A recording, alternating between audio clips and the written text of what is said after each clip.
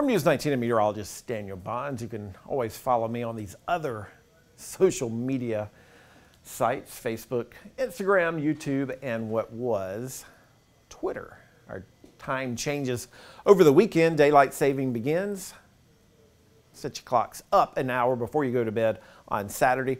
Sunrise will be at 7:40, sunset 7:28 Sunday evening. Now, pollen levels will be dropping tomorrow because we do expect a good bit of rain, especially in the morning hours. Today, tree pollen pretty high.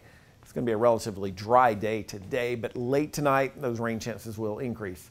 St. Patrick's Day, 9 days away. Spring begins 11 days from today, and Memorial Day, 80 days from today.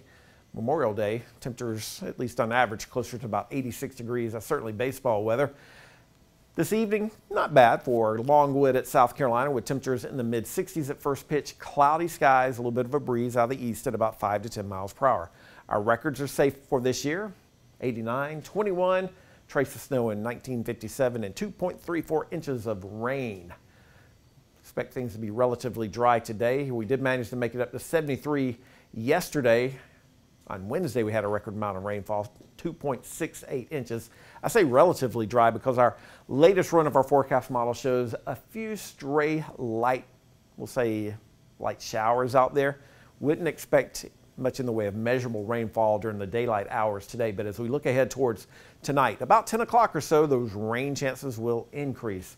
Notice the showers spreading across the Midlands and the Palmetto State. Heavy downpours certainly possible, could have some flooding as well. That appears to be a threat because the soils are already pretty saturated. Looking ahead towards Saturday morning, this is the mid-morning hours, 10 o'clock, a little bit of a break in the activity. And then as we get into the afternoon hours, there'll be a chance for some showers and maybe a few thunderstorms, and some of these thunderstorms could be strong or even severe, with the greatest threat for severe weather probably along and south of I-20. Heavy rainfall still the concern, anywhere from a ½ inch to maybe 1.5 inches. That according to our in-house forecast model. Weather Prediction Center is going anywhere from about 2 to 3 inches of rain. So regardless, it looks like we are going to have some heavy downpours and the possibility for some flooding for Saturday morning. Good news in all this, we are drought free according to the drought monitor. Bad news is there is that threat for severe weather. Most of South Carolina under this slight risk. That's the second highest level, so 2 out of 5, and that means scattered severe storms possible, short-lived, not necessarily widespread, isolated in intensity. Hail's really not expected for tomorrow. We'll call it a low risk. Can't rule out the chance for some damaging wind gusts.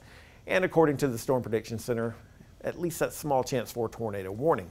Again, it really is highly dependent on how much warm air surges northward during the afternoon hours. Rain likely on Saturday according to the European forecast model. We're dry otherwise. American model, GFS, showing basically that same thing. Not the best Saturday at the beach with those showers and storms, but Sunday will be a little bit better. Lake forecast, basically the same thing, showers and storms. Storms during the afternoon, and then we're dry on Sunday. Temperatures do warm up next week. Should be a mainly dry week too, with highs in the mid to even upper 70s by Thursday.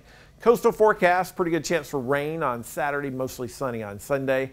And then as we kind of look ahead towards the forecast for the upstate, showers this evening. Tonight, rain tomorrow, and then we're dry on Sunday with a good bit of sunshine.